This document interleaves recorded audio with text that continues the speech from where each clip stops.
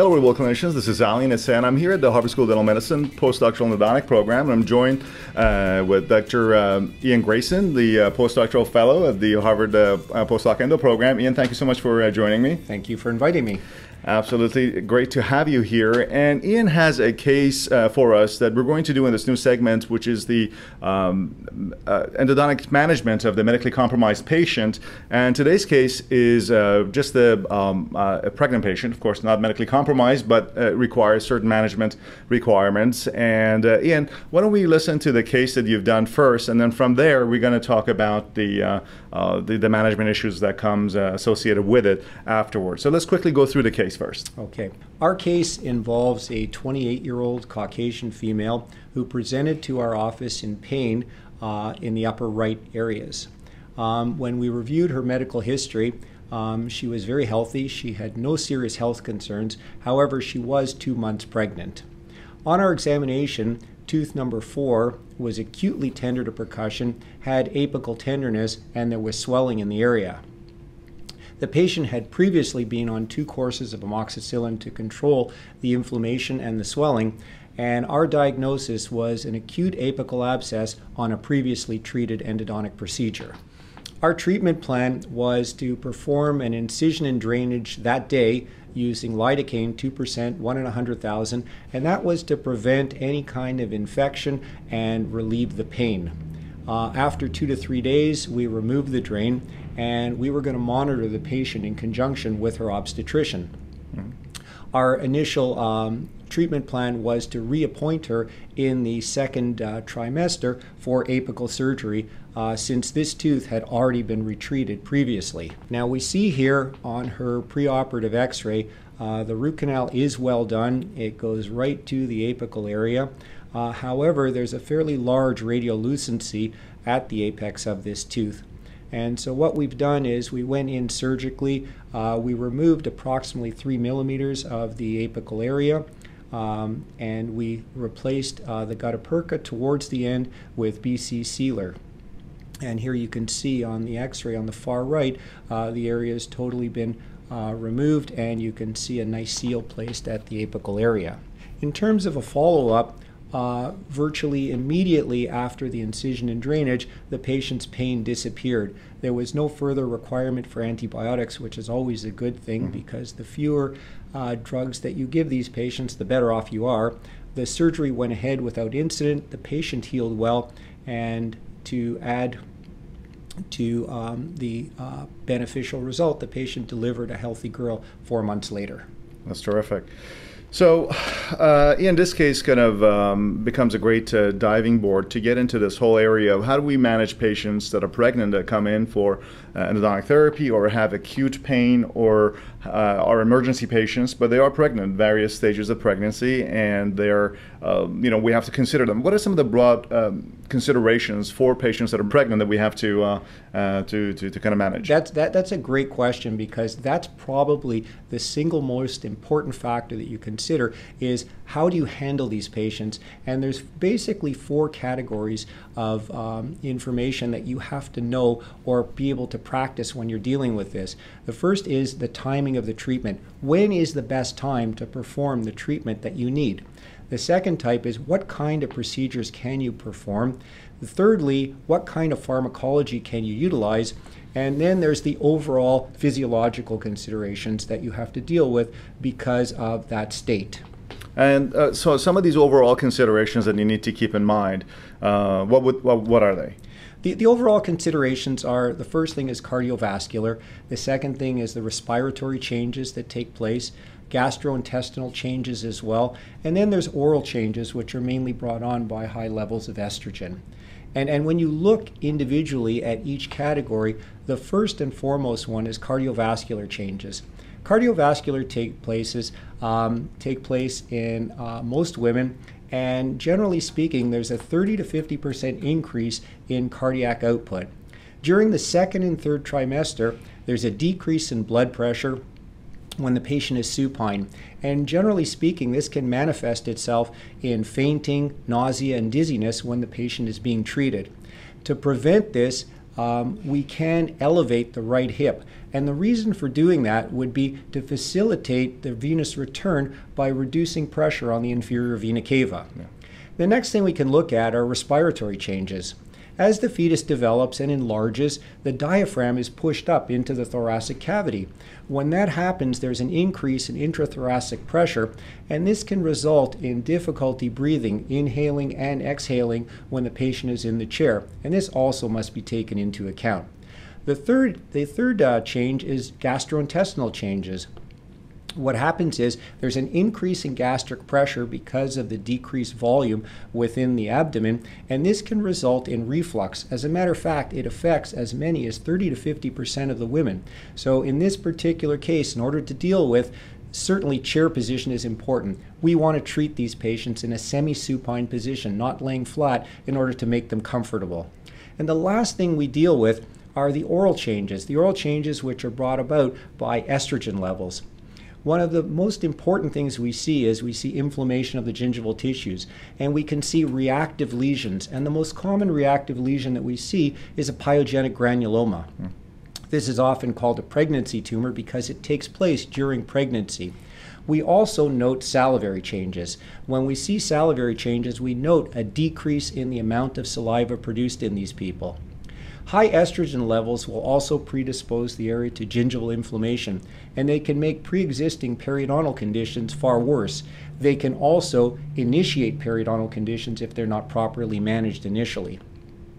However, dental caries is also increased, and this is generally due to a drop in oral pH and an increase in the amount of bacteria that can grow within that environment. So in order to combat this scenario, what we always encourage patients is very, very good oral hygiene. That's meticulous brushing, flossing, and the use of various mouth rinses that can keep the area very, very clean and sanitary. Terrific. So in terms of the pharmacology of medications that are indicated, contraindicated in terms of the management of the patient who's going to have endodontic therapy, what are some of the considerations? Well, generally speaking, almost all drugs would be contraindicated. However, some are more contraindicated than others. Now, certain drugs can have profound influences on the fetus because they readily cross the placental membrane. And as a matter of fact, even postpartum, we see that many of these drugs are in fact excreted in breast milk, and that will compound the effects of them. So drugs are generally categorized A through D as the risk increases, and then there's another group, which is a group X, which is totally contraindicated because severe teratogenic effects. Now, antibiotics, in terms of them, most of them will cross the placental membrane and will have an effect on the fetus. So there are certain antibiotics, 4 to be exact, that can be used during pregnancy with relatively few side effects. That would be penicillin, amoxicillin, clindamycin, and metronidazole. We try to stay away from the broad-spectrum tetracycline. It is not to be used because it causes staining in the teeth and in the bone.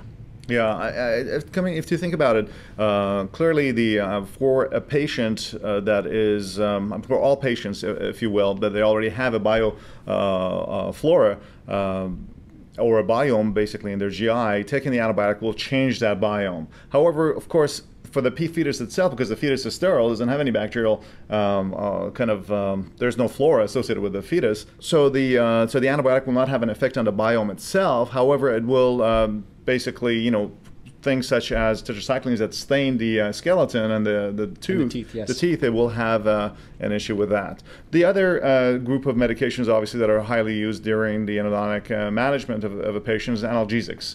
So what about those? Analgesics are used obviously for pain control, and the most common analgesic that you can use with very little in the way of consequence is acetaminophen. However, morphine can be used, and one must be careful in terms of using morphine because of respiratory depression, where, as we mentioned previously, there's already difficulty breathing, so you should use it with caution. And meperidine or Demerol can also be used. It has less respiratory depression. Vicodin, oxycodone can be used, but certainly with caution. Now, contraindicated are ASA and nonsteroidal anti-inflammatories. They should definitely not be used, especially in the 3rd trimester, because of the bleeding associated with them.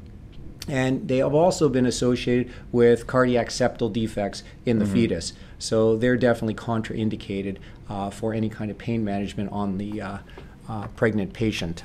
Of course. What about local anesthetics? Because that's obviously another area. Yeah, local anesthetics are our bread and butter in dentistry. And essentially there are two that are certainly okay to use. That would be lidocaine and prilocaine. But if you can perform a procedure without anesthetic and you're dealing with a non-vital tooth, obviously that's preferable. But if you have to, lidocaine and prilocaine are good choices. One should shy away from mepivacaine and bupivacaine. They should be used with caution because they're known to cause fetal bradycardia, which is a slowing of the heart. Yeah, of course. Although I must say that given the safety level of lidocaine with vasoconstrictor, I think I would probably go on the side of making sure that patients are completely comfortable, because taking a chance at skipping an anesthetic in order to reduce any potential, not really harmful local anesthetic to be given to a patient during pregnancy can increase on the other side a patient's anxiety level, all kinds of endogenous catecholamines and epinephrine that's going to be released. So I think it's critical that a patient's completely numb and comfortable during a procedure, especially if they're pregnant, because all kinds of things can go wrong if they're not comfortable. And given the, as we talked about it, local anesthetics such as mepivacaine and even xylocaine with epinephrine are category A drugs, so they're fairly safe to use. Yes, they are. By the way, the other articaine and things like that are category C. Yes. So that's one of the ones that we don't want to use if we can help it on a pregnant patient. So what about sedatives? Because that's also, some people give sedatives to patients that are not pregnant. What about for the pregnant patient? For the pregnant patient, the most common sedative that we use is nitrous oxide. And nitrous oxide is definitely contraindicated in the first trimester because it's been associated with spontaneous abortion. Certainly when you look at barbiturates and benzodiazepines, they're also contraindicated because they've been associated with cleft lip and palate. Probably better off not to give those drugs during pregnancy. Right. So the other thing that all pregnant patients are worried about is radiographs. Obviously, x-rays have a pretty bad reputation. Luckily, x-rays have improved with digital technology in terms of the dosage and the rads that a patient gets. But x-rays are critical, for our diagnostics, because if you don't have proper information, you can screw up a case. And the question is, what is that happy balance? We just had a conversation with the head of radiology here at Harvard, and he said take as many x-rays as needed, basically. What do you think? I agree somewhat with that. Certainly you don't want to take unnecessary x-rays. When you look at the actual dose that the fetus gets 1/50,000th the dose that the mother gets in the oral cavity. So we're not talking about large amounts of radiation. I think, and I totally agree with you, that x-rays are mandatory to make a proper diagnosis. And when you weigh the risk-benefit reward, it's definitely better to take an x-ray and understand exactly the type of pathology that you're dealing with. Now, the greatest risk of x-rays, and if you want to try to avoid x-rays, would come during the first trimester. That's the most rapidly growing area for that fetus. So at that point in time, if you can, avoid it. But most of the other areas during the pregnancy, you can go ahead and provide the patient with quality diagnosis by using an x-ray. Yeah, there's no question about that. I think skipping important radiographic information just for the fear of X-radiation is really not warranted, especially in today's world, because you now have columnated X-ray sources where the X-ray is almost like a laser beam. It goes right through. There is no scatter. Right. Previously, we had these cone-shaped X-ray hells with just spraying X-ray all over the room. Now, if you're just a tiny bit off, there is no X-ray on your sensor. You know you have a big cone cut. So your X-rays are very columnated, and they don't end up going towards the abdominal area where the baby is, where the fetus is.